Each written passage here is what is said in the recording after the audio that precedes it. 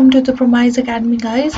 तो हम लोगों ने बहुत सारे टॉपिक्स को कंप्लीट किया था लास्ट लेक्चर में, जो हमारा चैप्टर 2 का था, that is principles of management. तो आज हम आगे बढ़ते हैं और होप सो मैंने जो आपको रीड करने के लिए ये सब दिया था, ये ब्लू बॉक्स में जो भी पॉइंट्स हैं, जो ये किरण मजूमदार शो के बारे में था या पहले भी आप रीड करते हुए आ रहे हो। अगर मैं फिर से रिपीट कर रही हूँ अपने आप को कि अगर आपको फिर भी कोई डाउट हो तो प्लीज़ डोंट हेजिटेट, ज़रूर मुझे मेल करो, मैं आपका रिप्लाई ज़रूर करूँगी। तो हम स्टार्ट करते हैं आज का लेक्चर और हमारा नेक्स्ट टॉपिक है टेलर साइंटिफिक मैनेजमेंट।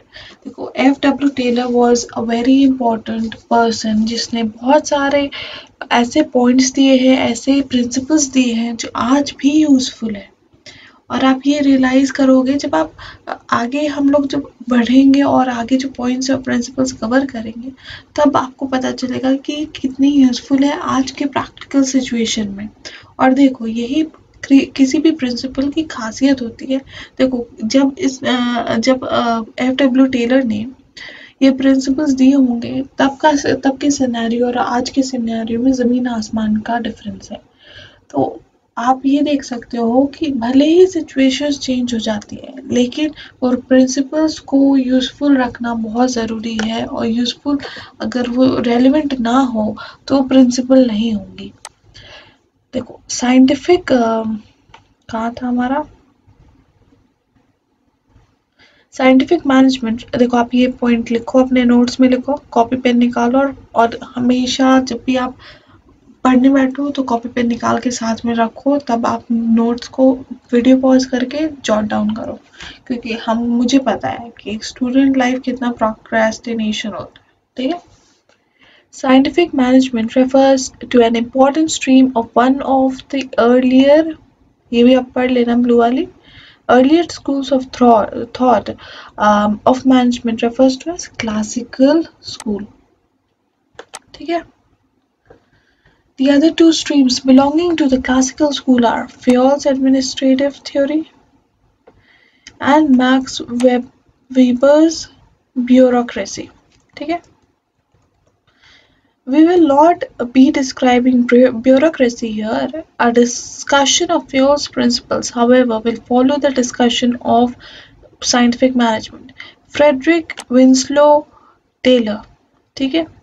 ये इनका पूरा नाम था। इनकी बर्थ हुई थी मार्च 20, 1856 में। 1856, आप सोच सकते हो कितने साल पहले की बात है। और इनकी डेथ हुई थी 1915 में। बहुत ही पुरानी बात है ये, जब इन्होंने प्रिंसिपल्स दिया था। और अब हम कितने एडवांस्ड हो गए, फिर भी हम इन प्रिंसिपल्स को, देखो, इसका सबूत ये है कि आप पढ़ क्यों रहे हो इसे, क्योंकि ये आज भी रेलेवेंट है, तब भी आप पढ़ रहे हो। Was an American mechanical engineer who sought to improve industrial efficiency। इनका पर्पस ही था कि मुझे इंडस्ट्रीज की एफिशिएंसी को बेटर करना है, इम्प्रूव करना है। In 1874, he became an apprentice। Apprentice मतलब होता है trainee, machinist, learning factory conditions at a grassroots level। ठीक है। He earned a degree in mechanical engineering। He was one of the intellectual leaders of the efficiency movement and was highly influential in reshaping the factory system of production। जो factory system था ना, देखो, उस समय industries revolution के era की बात है, जब इंडस्ट्रीज बहुत ज़्यादा इम्प्रूव कर रही थी अपने प्रोसेसेस को, नए नए चीज़ों को ट्राई कर रही थी। ये तब की बात है और इनका बहुत ही ज़्यादा और अच्छा कंट्रीब्यूशन रहा है इसकी तरफ। ये एक हाईली इन्फ्लुएंशियल मतलब जिनकी बातों से समाज में, कम्युनिटी में डिफरेंस लाया जा सकता है। You must appreciate that he belonged to the era of industrial revolution। देखो, वो इंडस्ट्रियल रेवोल्यूशन के टाइम के थे। And characterised by mass production. उस समय मास प्रोडक्शन चलता था, मतलब एक बैच में बहुत सारे गुड्स प्रोड्यूस होते थे। You must also appreciate that every new development takes some time to be perfected देखो ये तो जाहिर सी बात है कि कुछ भी चीज़ को आप अगर डेवलप करोगे तो वो टाइम ज़रूर लेता है। अपनी जो ओरिजिनल शेप जो आज हम पढ़ रहे हैं, जो हम अब जो समझ रहे हैं इसको, वो इस शेप में आने में बहुत टाइम लगा, more than a century. Taylor's contributions must be seen in the light of the efforts made to perfect the factory system of production. देखो इनका कंट्रीब्यूशन था फैक्ट्री जो सिस्टम है ना प्रोडक्शन का, उसमें बदलाव चाहते थे और उन बदलाव इस तरह चाहते थे कि एफिशिएंसी बढ़े, उतने रिसोर्सेज में और बढ़िया प्रोडक्शन हो हमारी फैक्ट्रीज में। Taylor thought that by scientifically analyzing work, it would be possible to find out one best way to do it.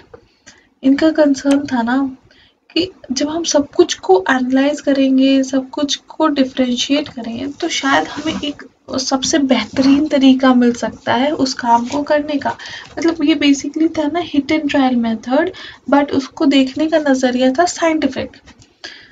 He must he is most remembered for his time and motion studies। देखो ये इनका बहुत ही लाजवाब contribution रहा है, that is time and motion studies. आप इसे highlight कर लो।